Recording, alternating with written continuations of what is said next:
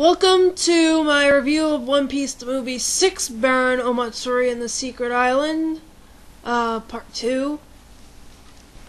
Now, what we covered in the last part was animation, a little bit of the plot. Personally, I don't know how well this review is going. This is my first one. I don't know how well it is, but I think it's alright. But anyway, when we last left off the Straw Hats, Baron Omasuri was slowly killing them one by one. And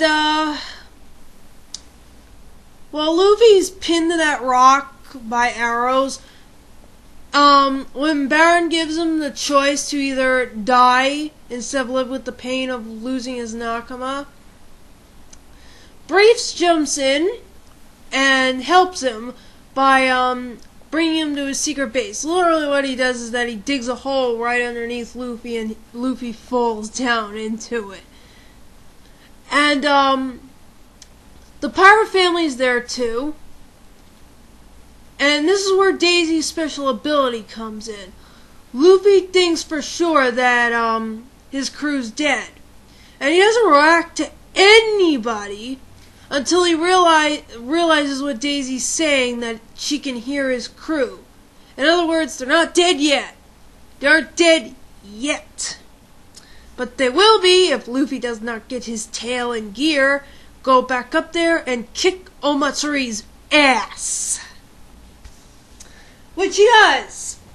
With the help of Baron and the encouragement Daisy gives of telling him that his partners are calling for him, Luffy heads up to the surface, and with the help of Brief's little tunnels in the ground, Luffy is able to dodge the arrows and run around, and basically all Luffy does is dodge throughout this fight until a little bit later. I do have to admit, the fight scene could have been better, but then again, Luffy's facing a guy who can use levitating arrows. You know what? Then again, considering Luffy, how Luffy is, I don't think that could be considered an excuse.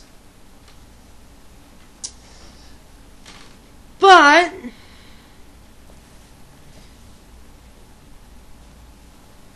eventually, Daisy says that the crew's voices are coming from somewhere else. They're not coming from the plant, the little stem thing. Luffy smacks at it, and it bursts in the little stem pieces. And Daisy tells him that the voices are coming from somewhere else, and then we get the scariest freaking scene I have ever seen. Now, I'm not entirely sure what happens here, but my guess is that huge plant is just like a tool for the Lily Incarnation that's on his shoulder, that Baron has on his shoulder, and that stem thing is used to is its tool to absorb things, and then it absorbs it somehow. I don't know, but whatever it is, the Lily Incarnation at this time transforms that cute, happy little flower thing that we normally see on his shoulder to giant, scary as hell, and the Straw Hats looks like they're in a pile of... This actually, I don't know why, but this reminds me of Resident Evil. That's what, it reminds me of a cartoon version of Resident Evil, this sort of thing.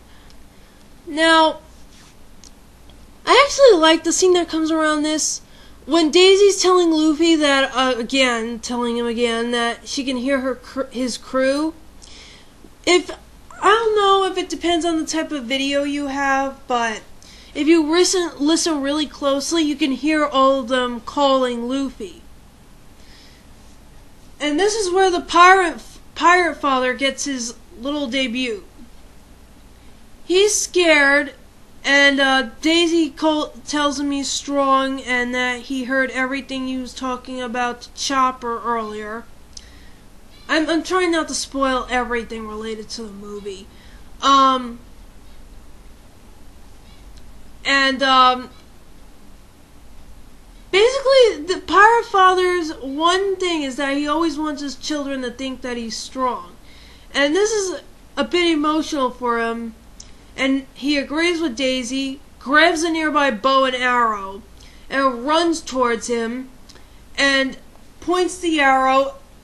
And meanwhile, throughout all this, Luffy was recently shot in the back with, I don't know, would all of you say a dozen or so arrows?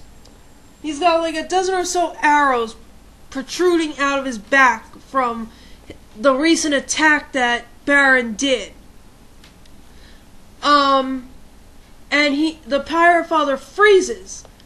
But he does manage to shoot the arrow, hit Lily Incarnation, and blast it to pieces. And while Baron, meanwhile, is getting upset, scooping up the organs of the thing, Luffy steps up and gives his trademark punch and sends him flying. And this is the part where we learn about his crew.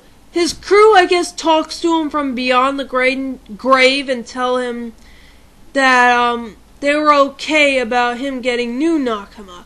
It's never said if he dies from this or something. It's never said. A lot of things, I will admit, in this movie, certain things just aren't really put into light, like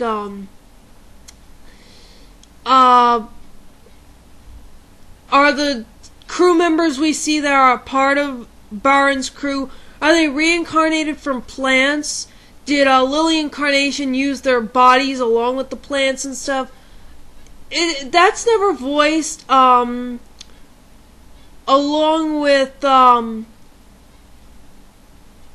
know, why are Briefs and the pirate family still there? Did they recently get there or something?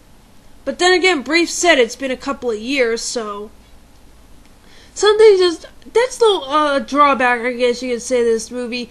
Certain things that viewers would like to have cleared up aren't cleared up or just not given detail in. But anyway, after this, we see Luffy lying on his back, heavily wounded. And we're wondering, where's the Straw Hats? Where are they? Didn't Luffy save them? And sure enough, there they are. And it was one whole big nap for them. They don't even remember what the hell happened. Now, frankly, I think the ending could have been a lot better. All it had was all of them looking down at Luffy and then Nami asking him why the hell he was lying on the ground, and then he laughs. Personally, I think the ending could have been a little more emotional, you know. The whole thing with Luffy almost losing his crew, you'd think that it could be a bit more emotional in that sense. But I guess in that case, I don't think Luffy would possibly break down in front of his crew, but honestly, I think the ending could have been better. I guess the ending is a bit of a drawback. But anyway, those are some of my thoughts. Basically, the plot to this movie is different from the usual happy-go-lucky One Piece. It's a bit freaky. It's dark. It puts the loyalties of the Straw Hats to the test. And